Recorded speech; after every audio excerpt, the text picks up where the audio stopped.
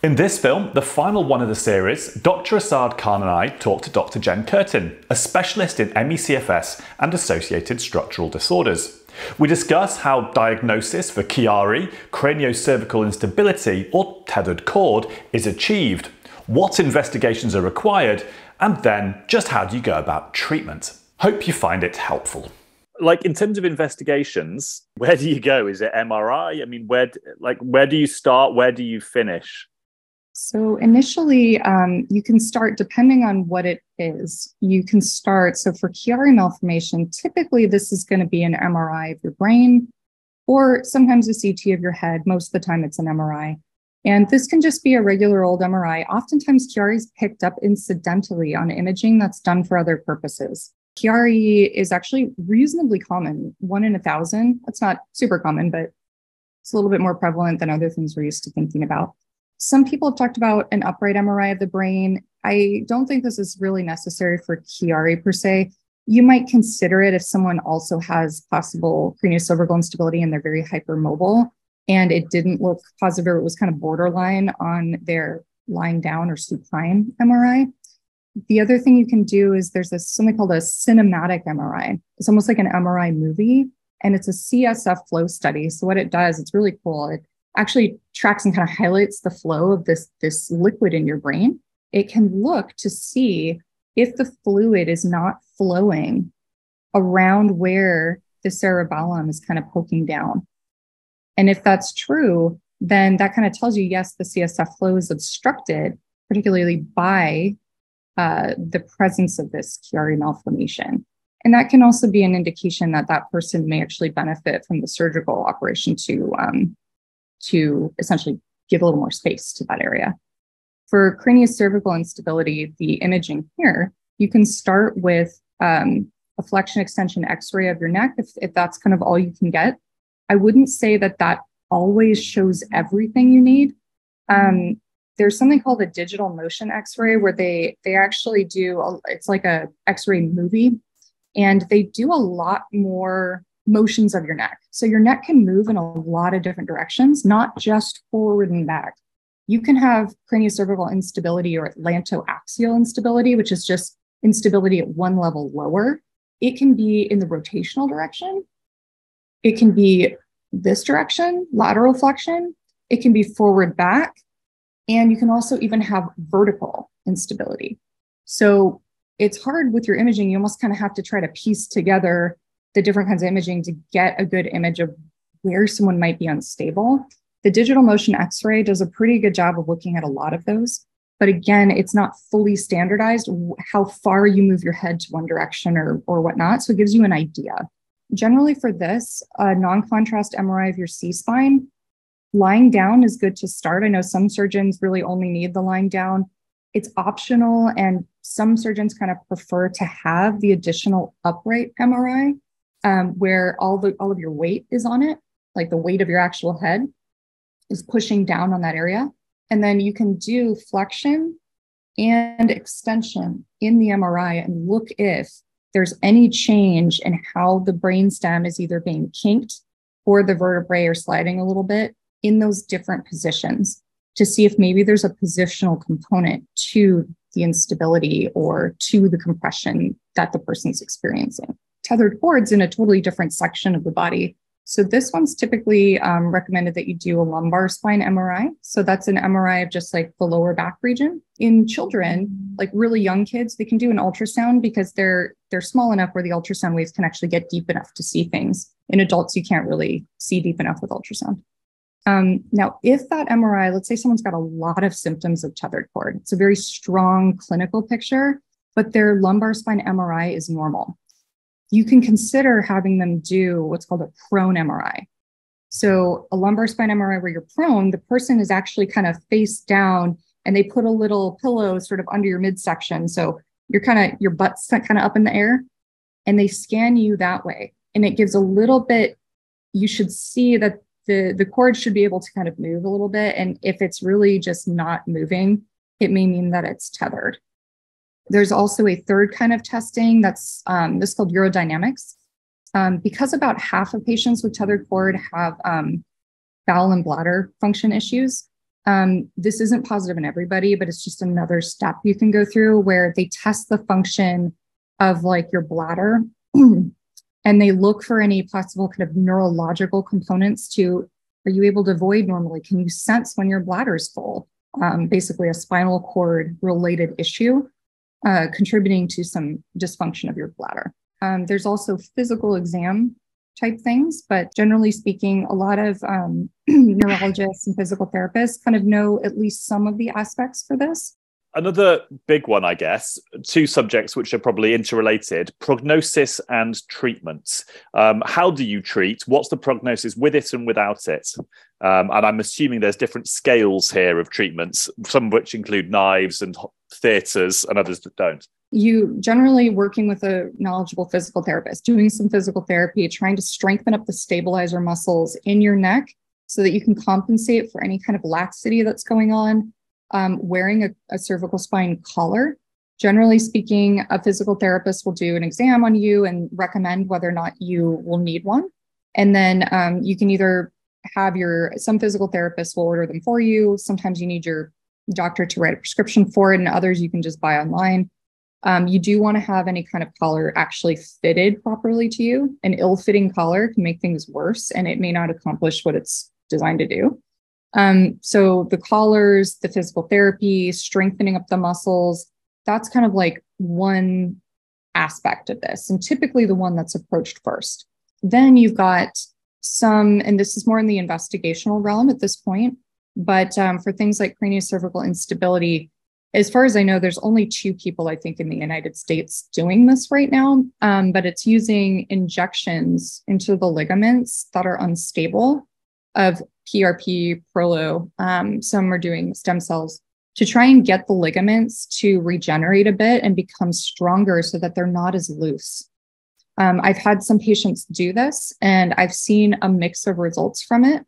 I wouldn't say it's 100%, but in the patients I've had so far, I haven't seen any complications. However, this is a very high-risk area to inject into, so you need someone with a lot of experience, and they need to do it under imaging guidance because there's a lot of really dangerous stuff you can hit in there. Most people, that's why there's kind of only, I think, really 2 people I'm aware of doing that. I don't know about Europe and UK. There may be people over there who are doing it as well. I'm just aware of the US folks. And then there's surgical options. And surgical options are different for each of these structural conditions. So for instance, if you have Chiari, there's a couple different ways. Sometimes what they do is they can actually take a little bit of bone out in the back here to just make a little more space. Some people, depending, I've heard, they can actually, the very, very bottom of the cerebellar tonsils can sometimes be shaved down because they don't actually have a whole lot of neurological function. But that's only for very certain cases.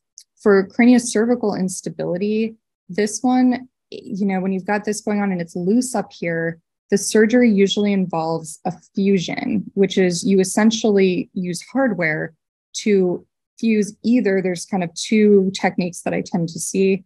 They either bolt something to the very back of the lower part of the skull, and then to your C1, and then to your C2. And then depending on how unstable you are at lower levels, they may go down to C3, but not typically. And there are rods that connect all of them. So what happens is that just basically fuses those bones together and anchors them to the skull. So that way they're not sliding. They can't slide anymore. That's a big surgery. It's not something that you necessarily want to just go for. And not everyone needs it either. There's a lot of the symptoms and things that can be managed by really good PT, wearing a collar periodically. I wouldn't say that I haven't seen necessarily anyone cure themselves with that, which kind of makes sense, right? It's not going to necessarily reverse ligaments that are lax, but you can, with like regular PT and things, people can get, a lot of their symptoms can go down if they're in the more mild, kind of moderate range. If someone's really severe, like very severe, sometimes surgery is the option that you have to go for. And in that case, it is necessary and it can make a big difference, but it is a significant procedure, especially for a fusion. And there are potential complications down the road that can occur as a result. For tethered cord, This surgery, so for this one, if you have progressive deficits, so meaning your symptoms are getting worse, it's continuing. If this doesn't get fixed, sometimes it can lead to permanent damage.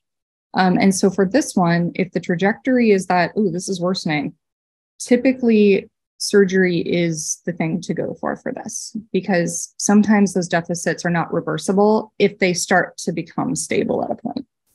And so this one, the surgery is done a lot more, and there are many different kinds of techniques to approach it. The complication rate for this surgery is, I think, something below 1%. So this one is actually a lower risk procedure than the others that I talked about, involving kind of like the head and neck. And so generally speaking, if someone has tethered cord where there's neurological symptoms that are trending up, surgery would be the way to go for this. I'm guessing that there aren't that many surgeons who do this. For tethered cord, actually, there are quite a few, because this is a condition that's seen in a lot of small children. So actually, a lot of people who do this, often you'll see pediatric neurosurgeons will do a fair amount of this, but also adults as well, depending. I have seen that actually there are some pediatric neurosurgeons who will do operations on adults. And one of the things there that's kind of helpful, depending, is kids are generally more hypermobile than adults are. And so surgeons who work on kids tend to have a little bit more experience with just having very hypermobile patients. There's differences in just kind of how the tissue works with you, how the sutures hold, how you position the person during surgery so that they don't, basically joints don't kind of come out. In the adult neurosurgery world, there's a smaller group of folks who are familiar. If you've got a lot of joint hypermobility involved, it's a little bit of a different approach that you need, a different experience set. And I would say there are less people familiar with, let's say, doing craniocervical instability fusions and Chiari malformation surgeries in folks with joint hypermobility syndromes. It's a lot easier to find someone to do tethered cord surgeries.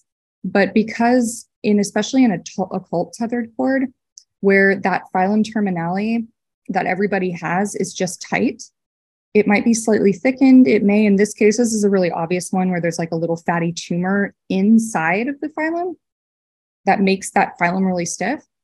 Some of these folks can have totally negative imaging.